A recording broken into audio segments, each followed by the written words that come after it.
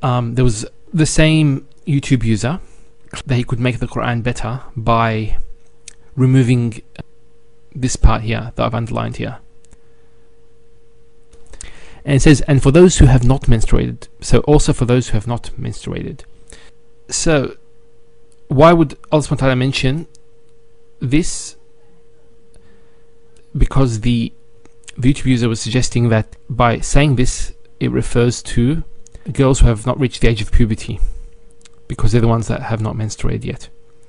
However, we know that there are conditions with women where the menstrual cycle can stop for longer than 3 months. There's actually a condition called with this name. I can't pronounce it, but you can look it up. And this condition has been around. It's mentioned in the books of Islamic law. So it's not something that's new. It's always existed. So yeah, I think that should be sufficient to answer the criticism.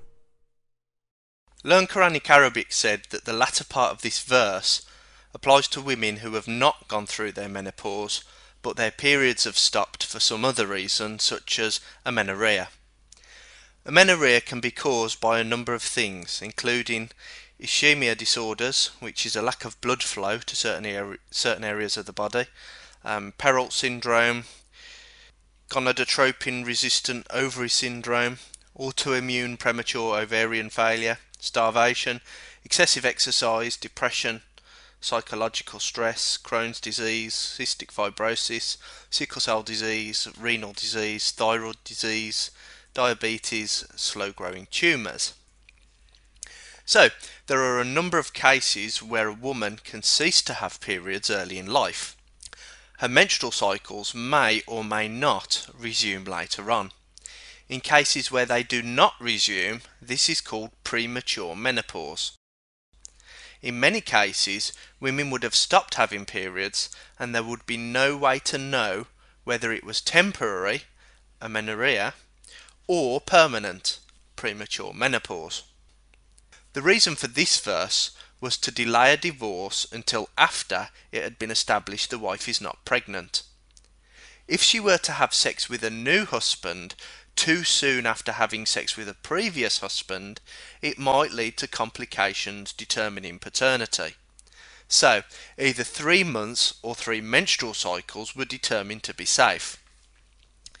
So let's say we have the following groups. A. Those who despair of menses. B. Those who have no menses. And C. Those who have regular menses. And the following scenarios. 1. Someone having regular periods. 2. An elderly woman who has gone through menopause. 3. A middle-aged woman who is experiencing amenorrhea that will eventually result in premature menopause. 4.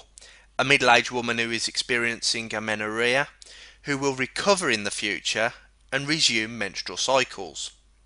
And 5. A young girl who has not yet had a period. The first case is simple. She waits for 3 menstrual cycles. The elderly lady comes under the category those who despair of menses. She must wait 3 months. The first amenorrhea sufferer comes under the same category because her periods have stopped and she has no idea if they will resume. She must wait 3 months. The second amenorrhea sufferer comes under the same category because her periods have stopped and she also has no idea if they will resume. She must wait 3 months. Which leaves the case of the young child. She has not had a period yet, but is having sex with her husband. It is possible that her husband had sex with her at exactly the right time to cause pregnancy, the very first time she ovulated. In her case, she cannot go into the despairs of menses group because nobody could know when her first period was due, because humans cannot see the future. She therefore must go into the group those who have none. The first statement covers all women whose periods have stopped, simply by the fact that it would not have been possible to know if the woman's periods would resume after amenorrhea or if it would develop into a permanent menopause. How does someone from the 7th century diagnose an autoimmune failure attacking a woman's eggs, and whether it is permanent or temporary? Both amenorrhea sufferers will have to be treated the same, because the recovery event is in the future and cannot possibly be known with certainty because humans cannot see the future.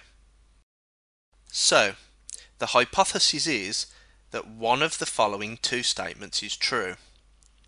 A.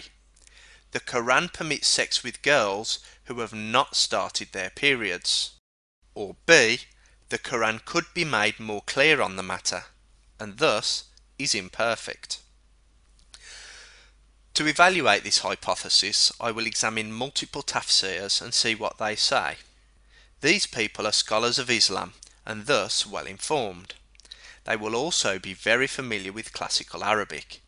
If any of them say that this verse refers to premenstrual girls, then the hypothesis stands. If none of them say anything about premenstrual girls, then the hypothesis is falsified. First, Ibn Kathir. The conclusion by Ibn Kathir is that this refers to premenstrual girls. Not only is the meaning here derived from the Arabic, but there is also a hadith Ibn Kathir quotes which puts the verse into context. At the time of Muhammad, someone said, there are still some women whose iddah has not been mentioned in the Quran. There are the young, the old whose menstruation is discontinued, and the pregnant. Later on, this ayah was revealed. Those in menopause among your women, for them the iddah is 3 months, and for those who have no courses. So you see here, Ibn Kathir concludes that this verse was revealed in order to address menopausal women, pregnant women, and premenstrual girls. And now on to Al-Jalalain. And as for those of your women who no longer expect to menstruate, if you have any doubts about their waiting period, their prescribed waiting period shall be 3 months. And also for those who have not yet menstruated because of their young age, their period shall also be 3 months. Again, a confirmation that this verse is referring to girls too young to have had their first period. Now, Asbab al-Nuzul by al-Wahidi. Those who are too young, such that they have not started menstruating yet, those who are too old, whose menstruation has stopped, and those who are pregnant. And so this verse was revealed. The young age is also mentioned by the following: Tanwir al-Mikbas from Tafsir ibn Abbas, Muhammad ibn al-Uthaymin, Abdul Allah Maududi. All of these Islamic scholars clearly take this verse to mean that sex with premenstrual girls is permissible. The hypothesis therefore stands. Either these verses in the Quran fail miserably to portray the correct ruling and so could be drastically improved, therefore showing that the Quran is imperfect, or sex with young premenstrual girls is permitted in Islam. So, in the past when people thought it was okay to have sex with children, this verse was God's authority for them to marry prepubescent or premenstrual girls and have sex with them. But now as morality changes and we no longer think that's okay, suddenly the Quran doesn't say that at all. So, is the Quran guiding human morality, or is human morality guiding the meaning of the Quran?